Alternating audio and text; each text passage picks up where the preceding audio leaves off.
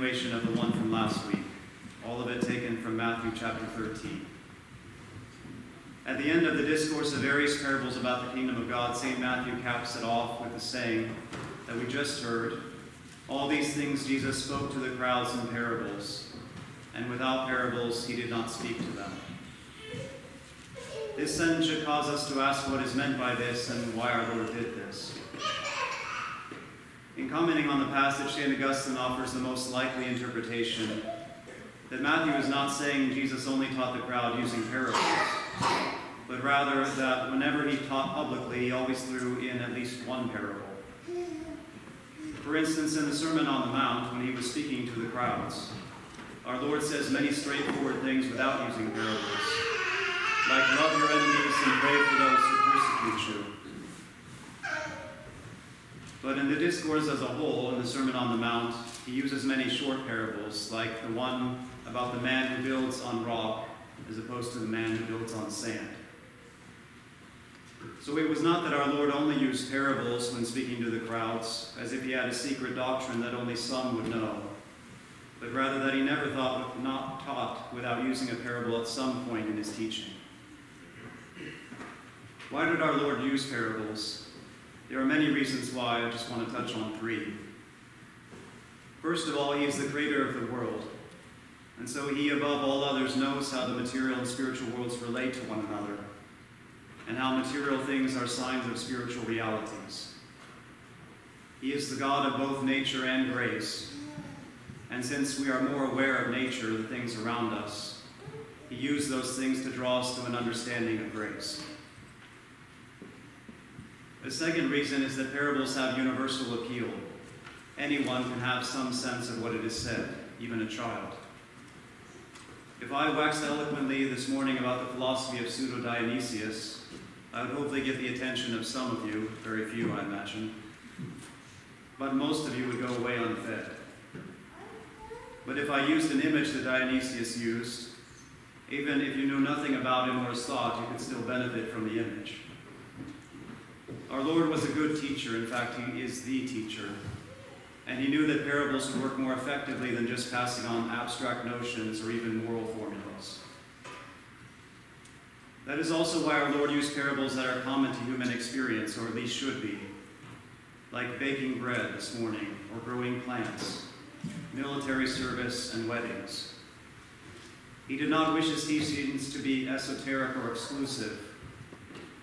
But it also means that in our technological age, we should still do human things like bake bread and have a garden, serve the country, and celebrate married love. In this sense, it seems that the ideal Christian would have sheep, a vineyard, and raise crops. He would have served in the military and also be savvy in business, fish in his free time, and regularly often attend wedding banquets. So each of you should get started on whatever is lacking in your lives. But seriously, if we do work at any of these things and learn them for ourselves firsthand, we become more receptive to the kingdom of God and also more open to divine wisdom. The third point is that parables are open to varying depths of understanding. In the Confessions, our Holy Father St. Augustine speaks of Scripture as a nest for chicks who cannot yet fly and need great care and safety. But Scripture is also an orchard for the advanced. He says they fly about in joy, breaking into song as they gaze at the fruit and feed upon it. The Lord's parables are just like this. To those in the nest, they are good, solid doctrine. They teach a simple truth which advances salvation.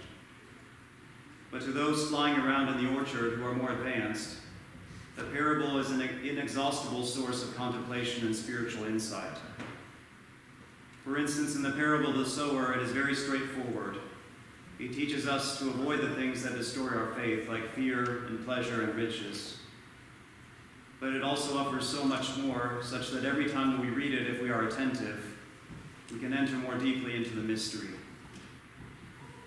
St. Jerome says that the Lord mixes things that are plain with things that are obscure, that by those things which we understand, we may be excited to get knowledge of the things that we do not understand and read more carefully.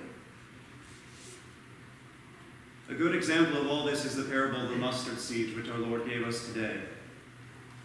We all, or most of us, have the experience of planting seeds or nuts and seeing that something so small can become something so substantial. I have seen mustard seeds, used them in cooking, but even though I have never planted one, I can ask someone who has, or find a picture of one, to gain more understanding of what our Lord is saying exactly. The more that I know about mustard seeds and trees, the more that I can understand. But also the more time I spend with a parable, and the more that I grow in holiness, the more I understand it also.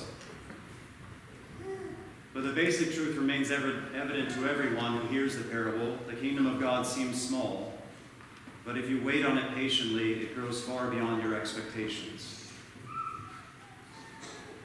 One image that we could use in connection with the mustard seed is that of the Eucharist. The host is small, and it surely seems ridiculous to unbelievers that we receive it so devoutly. Yet we know that under the appearance of bread is found divine life and divine power. We receive it from our Lord and plant it in the field of our hearts, and we trust that it will grow into eternal life, which is the tree. And though we receive the Lord many times, even every day if we wish, it is not as if we are planting new seeds in our heart. It is the same seed, maturing there until it grows into a place where we can live, which is heaven.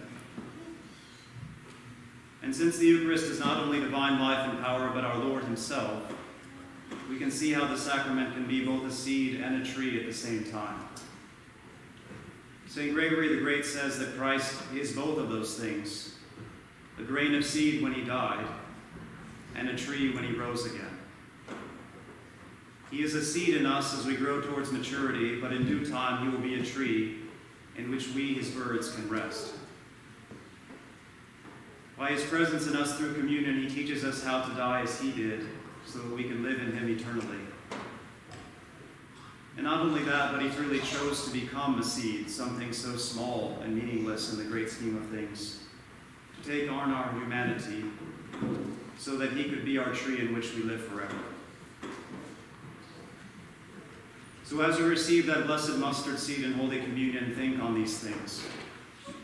No matter how small the kingdom seems or how much the conditions seem to be poor for its growth right now, the divine seed is powerful and it cannot be destroyed.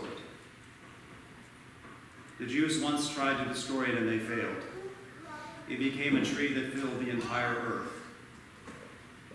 And the same can hold true for now.